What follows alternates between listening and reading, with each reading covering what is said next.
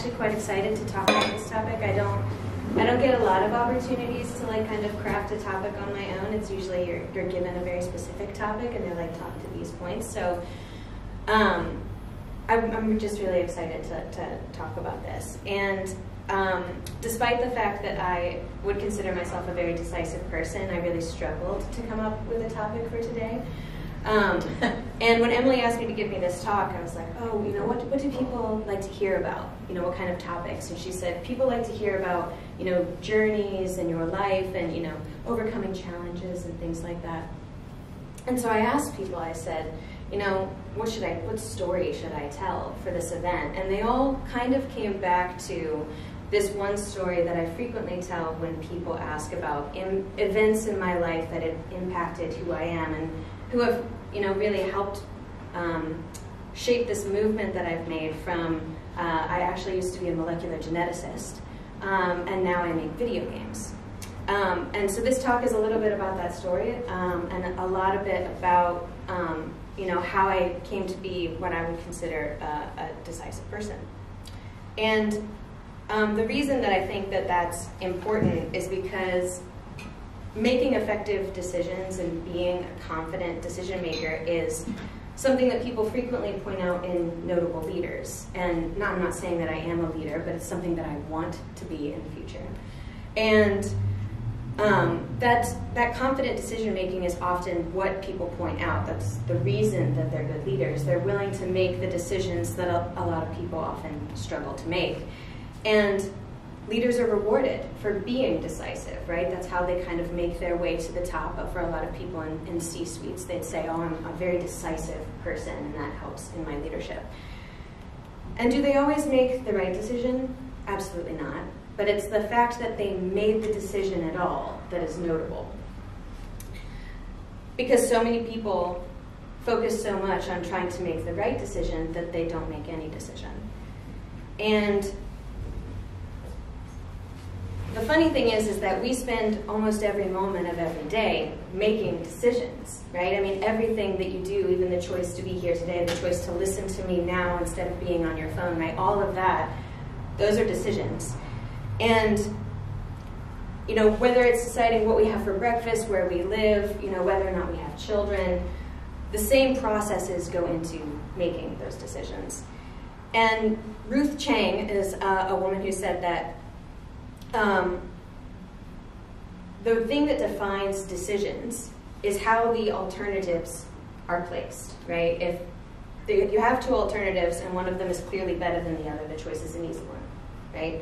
But if you have two alternatives with varying, you know, pros and cons between them, neither of them is inherently better than the other, the decision is really difficult, right? And one of the things that makes hard choices hard is uncertainty, right? If we had some kind of crystal ball where we could look into the future and see the effect of our decisions, it would be clear which one was better than the other and the choice would be easy. But like many people, we don't know, and so we choose the option that is safest, right? Or the option that is the easiest. And if you think about it, this really makes a lot of sense. Oops, I forgot to skip through these.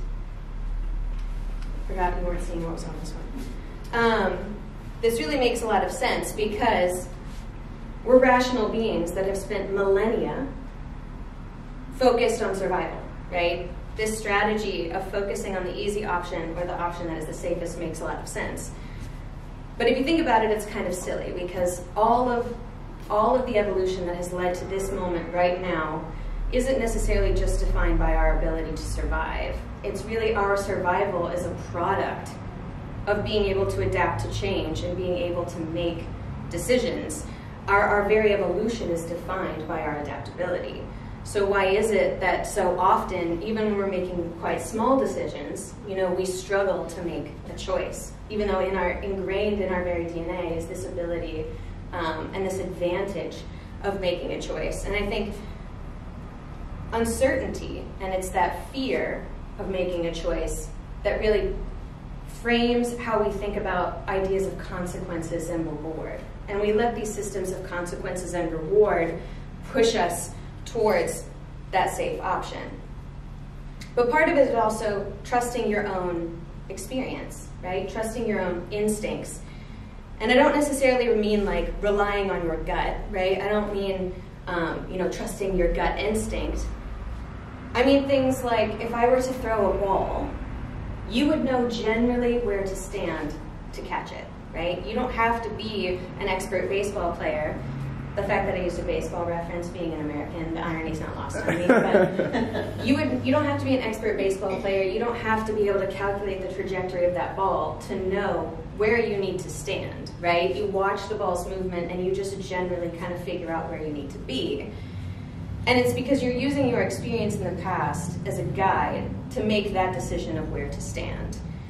And it's interesting to think about where people draw the line between when they're willing to trust their intuition and when they're not. Like, some people are real confident in their ability to assemble IKEA furniture without instructions. And my partner definitely doesn't need to use the GPS to get to Lucy's house because we went there one time like 4 years ago. And every single day, children are born to parents who have absolutely zero experience raising children. But they figure it out, right? And that people are confident in their ability to make that work, even though that's such a huge life decision. But things like what to watch on Netflix or where to go for dinner can often be quite paralyzing.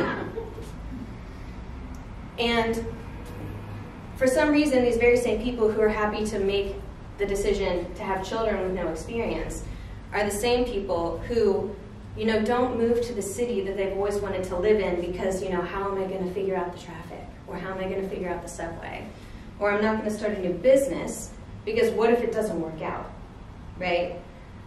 And it's interesting to think about the reasons behind why we let that indecision paralyze us. And that the answer to that is frequently because the way that we think about decisions is framed often by what we choose to focus on in that decision. Because what you choose to focus on creates that emotional connection to the decision-making process, right? If you want to start a new hobby, but you only focus on the fact that you don't have mastery, you might never pick up that hobby, right? If you want to ask your boss for a raise, but all you focus on is that they might say no, you might never ask. Or you might not think about what kind of rationale would convince them not to say no, because you're only focusing on the negative there. If you look at a job description for your dream job, and you say, well, I don't have all the skill sets in here, so you might not even apply, right? And even though if you did apply, and you got to the interview stage, and you absolutely killed it because they love you and you got the job, if you never make the choice to apply because you only focus on what you didn't have, you're never going to get the job, right? You never give yourself the opportunity to figure it out. And the reality is that even if you didn't have those skills, right? Even if you got the job and you didn't have some of the skills, like, you would figure it out because everybody is innately capable of doing that. And the reason for that is because we rely on our experience and our intuition to figure it out. Like the example with the ball and like the example with the children, you're relying on your experience and applying what you already know to a situation that you don't know how to, you're not an expert in that field, but you figure it out. And I have learned very much from this experience firsthand. So in 2018, my partner Jason and I decided that we would leave our very well-paying jobs in DC, sell all of our crap, and drive across the states and visit all of the US national parks. And that landed us in Glacier Bay, Alaska on a 5-day backcountry kayaking trip. And we'd been doing some backcountry trekking on this road trip, so I was like, oh, we'll figure it out, how hard could it be? And Glacier Bay is exactly what it sounds like. The water is a real balmy 4 degrees C, and the air is 10 even in the height of summer.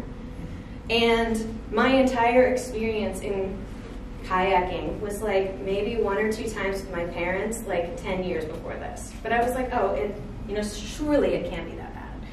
So, you get on this real nice day boat, and they take you to the glaciers, and they talk about all the facts, and then they kind of unceremoniously dump you on this beach, and they say, in 5 days, we'll be back to get you. And you're like, oh, okay, so that's, now we're serious, right? Now I'm 40 kilometers from the nearest human, and I just kind of have to figure it out, which for 4 days was totally fine. Right? We, paddled in around all the little icebergs. We watched the seals playing. We went up to the glaciers and watched them calve, and it was all, Instagram beautiful. And then on the last day, we are sitting on the beach, and I yell out into the water, "Hey bear," because they tell you that the worst thing that you can do in Alaska is startle a bear.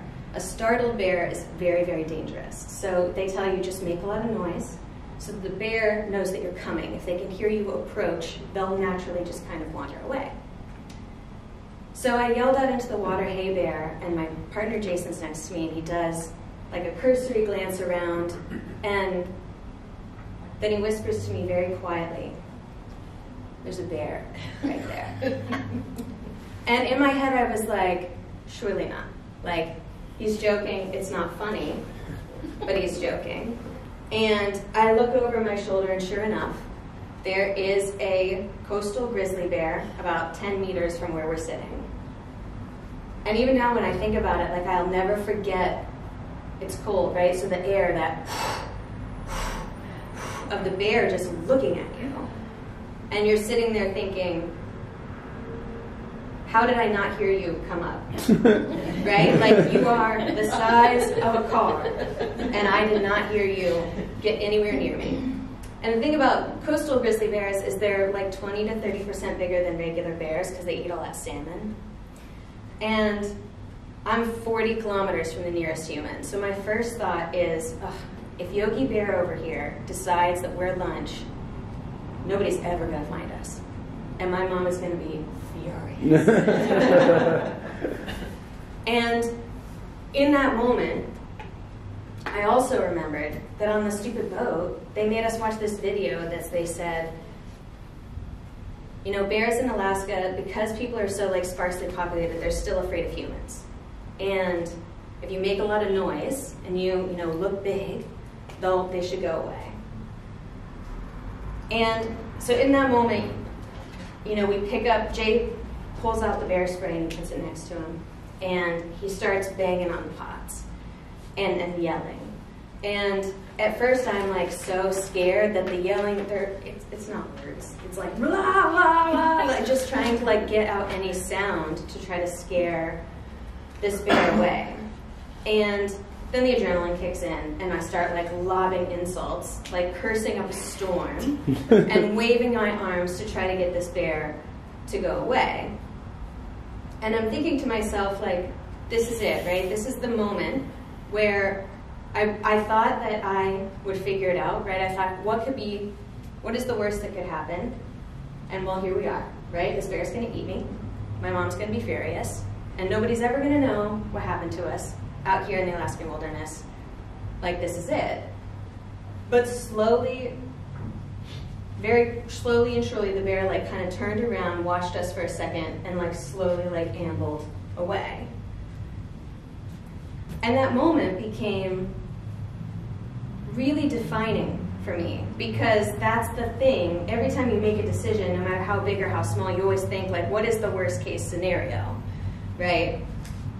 And I got there, right? I got to that point that I'm in that worst case scenario, and I figured it out, right? I remembered the video, so it wasn't luck, right? It's not just that I lucked into that situation. I remembered the video, and I had, enough courage to remember, don't run, because that turns on the prey response of the bear.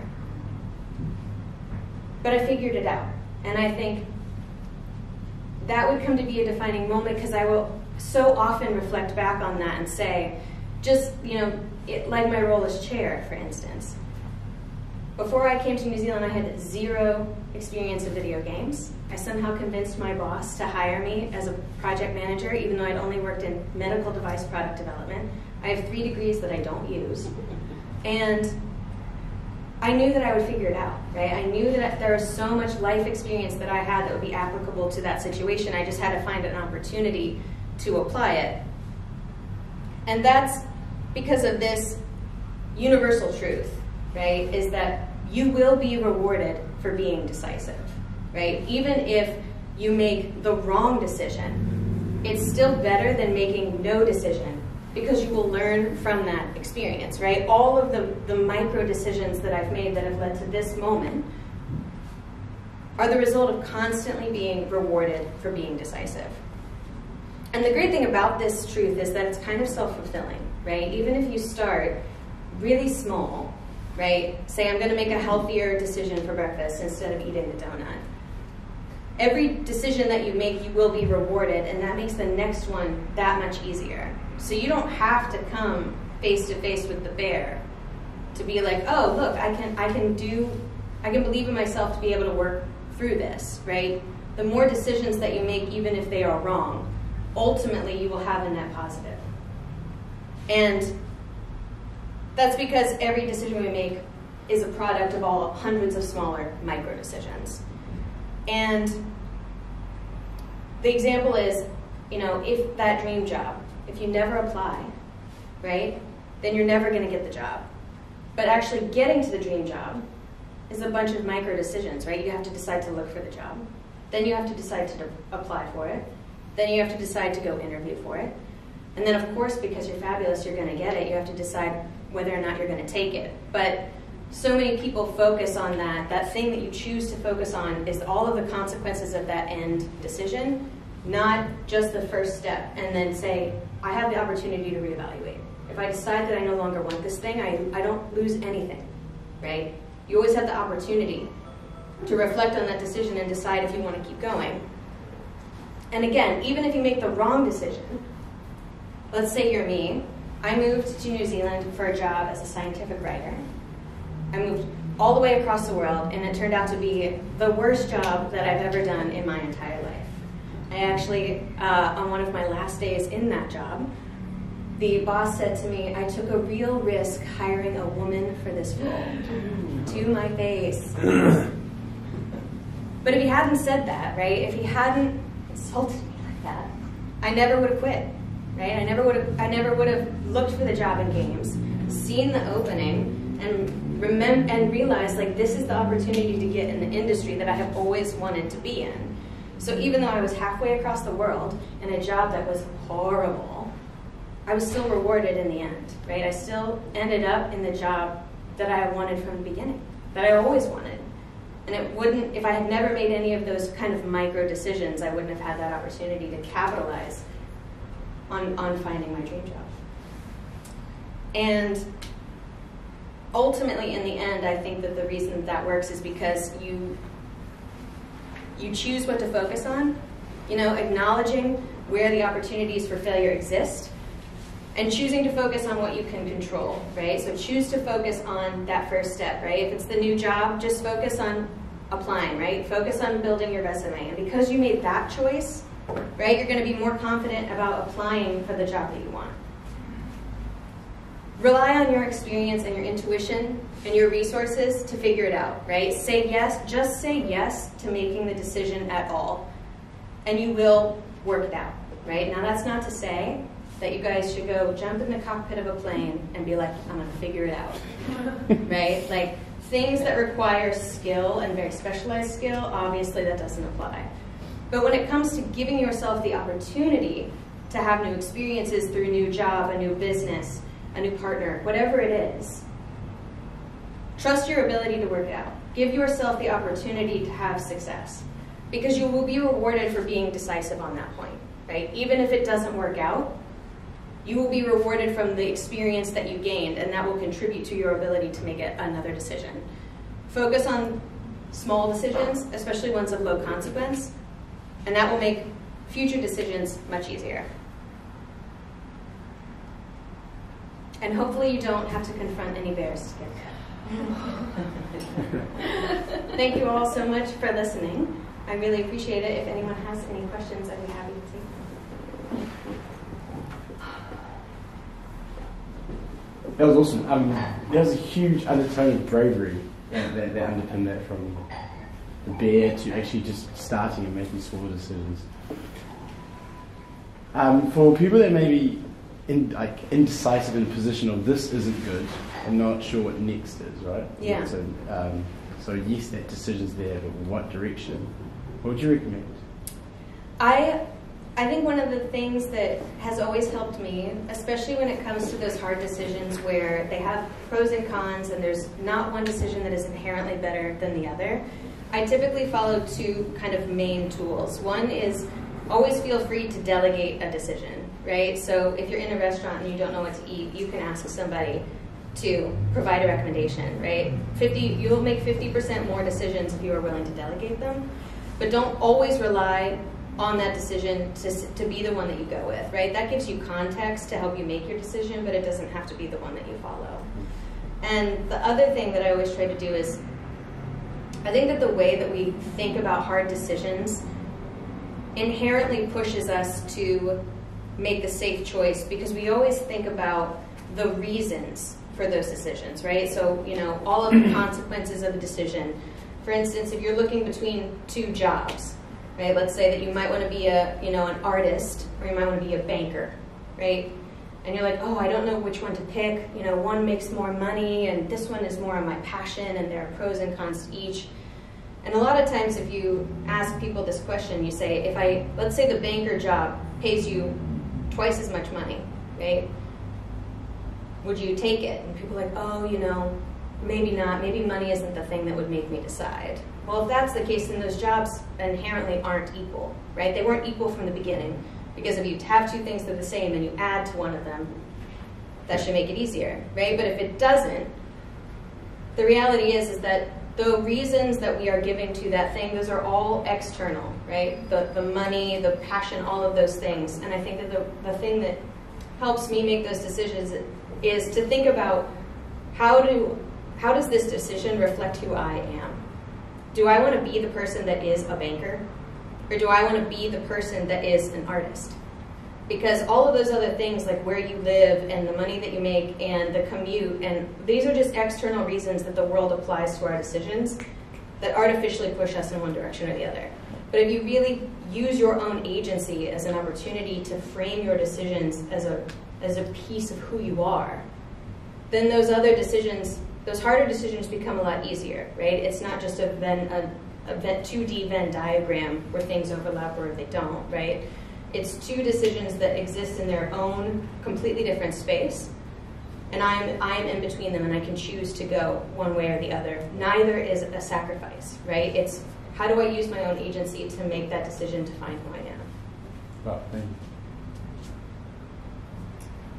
you. It's slightly different because it involves two people. A team, like, I've got a team, I am part of a team, so it's peers. Mm-hmm. We try to decide on this technology or that technology. And we're stuck in a, indecision. And, different people have different opinions, but we're all peers. We have the same experience, just different. And for the reasons we don't have a manager to delegate that decision to. Yeah. Any thoughts on that? Yeah, I would say for those, I always find what are the opportunities that you can compromise on? Like, what is the thing that you all agree upon? And how can you make that thing the first step in your decision? So, like, let's say it's like this technology choice and everyone has a different option. Is there a way where, like, let's say the cost, right, is the thing that you all agree upon. Is there a way that you can choose one of the decisions as maybe a short-term lease option? And if you don't like it, you can return it. Or, is there a way that you can, split that technology choice over time? Maybe you try one choice for a period of time, and then maybe you switch to another. But if none of that is true, you have to find one, and you have to commit, right? You have to be like, listen, this is the one that has the most things that we agree upon, but let's all agree that this is not a permanent decision, right? Even though that can feel that way, right? Decisions can feel very finite because you feel like once you have made it, all of the stuff that led to that moment is complete, right? But I think oftentimes it's important to remember that you can always go back, right? You can always say, listen, this didn't work out, we made the wrong decision. Let's learn from it, we'll go back and use what we've learned and apply it to choosing a different technology choice.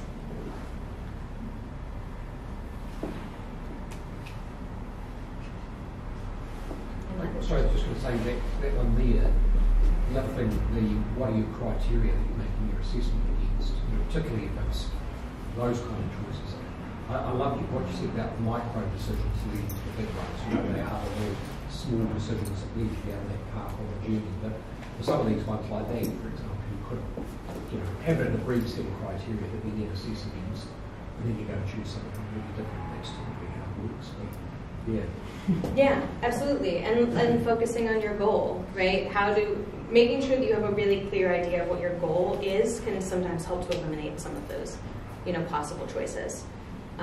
Especially if the various choices compromise on that goal. So for instance, it might be that your goal is to have, you know, I want to be able to stream 4K videos. And all of these other cameras might have lots of other features, but at the end of the day, the ability to stream 4K videos is the thing that I should focus on, because that's ultimately my goal. And all of these other things that contribute to you know, your choice, those are mostly just distractions or bonuses. Focusing on what your goal is and having those clear criteria can often make that decision easier. Are the technologies really similar? Yeah, so some of it is just this language versus that language, but some of it's from this vendor or this vendor. It's a bit of a stack, so hopefully it means that we can decide on one layer of the stack and then figure out the next layer. Yeah, absolutely. Yeah, and again, like if you can break it down into smaller decisions and say, hey, let's do like, we frequently are trying to decide between different technologies because we're not sure how they're going to work. And we don't really have an opportunity to figure out how they're going to work until we commit to one. So it's kind of like going to the vendor and saying, hey, can we get like a temporary license? Or can you have somebody come in here and do like a 3-day workshop that teaches me how to use this so that I know if it's going to work for us? And sometimes that can help you get past that first kind of feasibility stage, and that can illuminate some of the, you know, the questions and, you know, to help you frame your goals. Yeah. Thanks, Chelsea. I'm glad I made the decision to come today. Awesome. I am too. Yeah. I'm really interested because, you know, Darcy's challenge or question is really around a technical work decision, and I heard about your, you know, you mentioned about people choosing a job and also asking the question, how does this decision reflect me? Mm-hmm. I do leadership and career coaching, Mm-hmm. and one thing that I observed is the concept, you use the word agency or self-belief. And my wondering is, in your particular, do you see a